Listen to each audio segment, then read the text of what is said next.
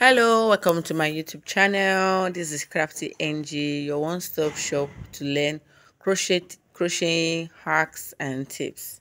So if you are new here, you're welcome. If you're an old subscriber, thank you for sticking around. So in today's video, I'm going to be teaching you the easiest way to make an eye cord. Yes, there are many ways to make this eye cord, and I found an easy way that is beginner friendly. If you're interested, let's get into the video. We'll be using a 2.5mm hook because I want my eye cord to be really small. So to start with, we are going to measure times 3 of the length of the eye cord length we need. So for example, if I need 13, I'm going to measure times 3 of 13.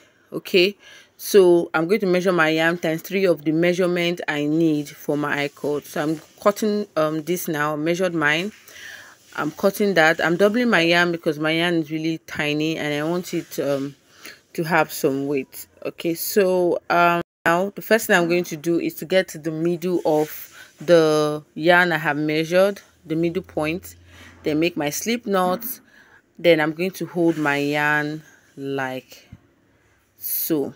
Okay, I'm holding my yarn like so. Take note of this. So this is how you should hold your yarn. What you do next is to pick up this yarn beneath. Okay, use your thumb to support the 2 loops that is now on your hook. Yarn over, pass it through the 2 loops. Pick up the yarn below again. Use your thumb to assist you. Yarn over, pass it through the 2 loops again. Pick up the yarn below, pass yarn over, pass it through the 2 loops. Continue like that till you get to the length that you need. So this is what basically you'll be doing for this eye cord. That's why I said it's really very simple. Just 3 steps. Just continue till you get to the length of the eye cord you need.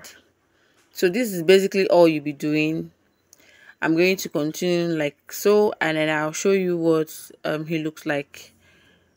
So this is what it looks like, really neat. If you're wondering what an eye cord is used for, you can use it for your shoelace, you can use it for your bra lacing, you can use it for your bra strap, you can use it to strap your shorts, you can use it to strap anything you need. You can even use it as a twine to wrap a gift.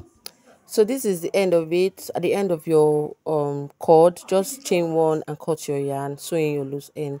Thank you for watching. Please subscribe and see you in our next video. Happy crocheting.